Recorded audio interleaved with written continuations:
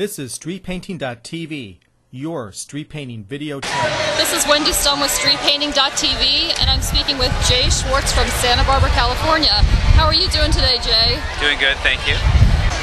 How do you generally work on your paintings? Do you work top to bottom, or do you start in the middle and work out, or do you start on one side? I generally work top to bottom, and I try to keep in the same color family and then switch and then work on a different area, but it's generally top to bottom. Is that just so you don't have to walk back over your work after you've done it? Yeah, mainly. Plus it gives me a sense of closure to a section or to a color family or something like that. Well, your piece is really beautiful, Jay, and thank you for talking with StreetPainting.tv today. Thank you.